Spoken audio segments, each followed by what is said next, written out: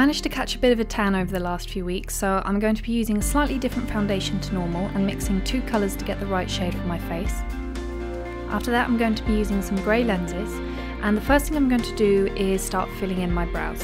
So I'm going to brush them into shape and then fill them in where they need to be.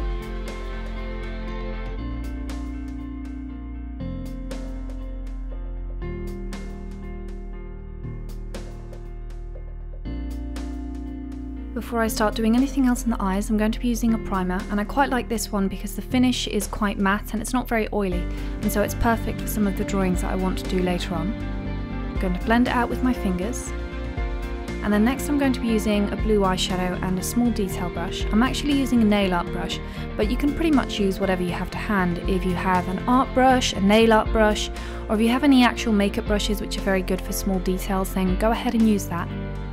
And I'm going to start by doing a little curve just underneath the tear duct, a curve in the inner corner of the eye underneath the brow. We're going to do another curve just under the arch, and then you want to do a little bit of, I guess, a tailed eyeliner, so it's got to try and follow the shape of the eye.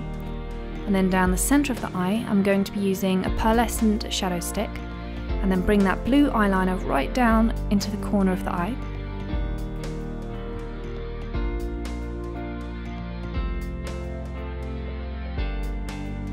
On the corner of your eye, you're going to do a C shape, and then whatever's left in your brush, you're going to run that through the very centre of the lashes on the lower lid, and try and really work that in there.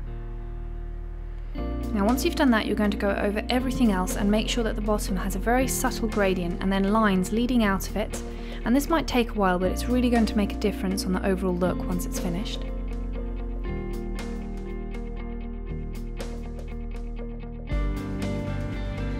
At the very end of the flicked eyeliner, you're going to do another C shape, and that's going to curve around, and then it's going to curve a little bit towards the very end of your eyebrow. So you're doing a bit of a kind of twisted S shape, and you want to have quite a few lines going out of that.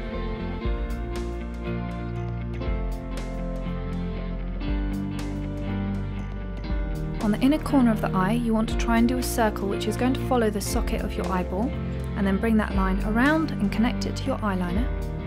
And next we're going to be using some white eyeliner, and you want to use that around the edges of all the blue lines. You're also going to use it inside the blue curves, but where you've drawn the lines to create a little bit more of a shape around the eyes. I'm also going to bring that down the very centre of the lid, but leave gaps between the centre of the lid and then the inner corner.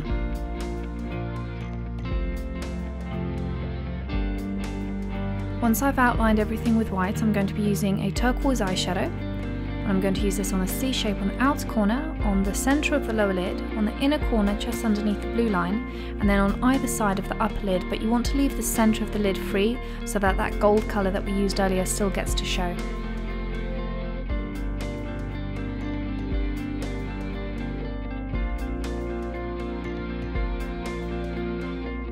I'm also going to run that colour through the start of the eyebrows at the very base, and I'm going to fill in quite a lot at first, but then I'm going to take an eyebrow brush and just run it through so that it's not so intense. Going back to the outer corner, I'm going to do two other blue lines, and they're going to curve up and then one's going to curve down. Now after this I'm going to do a few marker lines just so that later on I have a reference for where I want to stick the rhinestones. I'm going to do a little bit more with the white eyeliner. I'm going to create some little curves that are going to point down from my lower lid with blue, and then outline them with the white eyeliner. And then after that, I'm going to be using some dark blue rhinestones. And then after the dark blue rhinestones, I'm going to use some regular clear ones.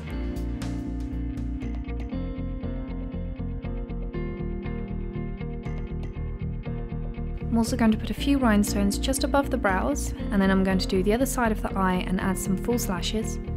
Now for the rest of the face, we're going to be using two colours on the lips. Now I know that that lip tile looks black, but it's not. It's actually quite a very dark reddy plum. It's a beautiful colour. And I'm going to be using that down the centre of the lips, and then we're going to bring that colour around the lips, especially in the corners. And then I'm also going to do another line down the lower lip and the upper lip. And at first this is going to look quite cartoonish, but you want to wait, just do all the outlining, and then once you've done that, you're going to blend it all together.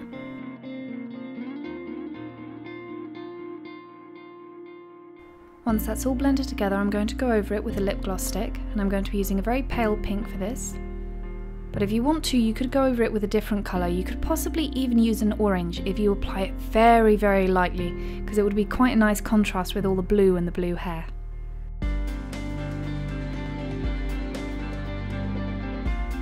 And the last thing I'm going to finish off with is a baked coral blush. And I'm just going to apply this on the apples of the cheek and then blend it out with the rest of the foundation.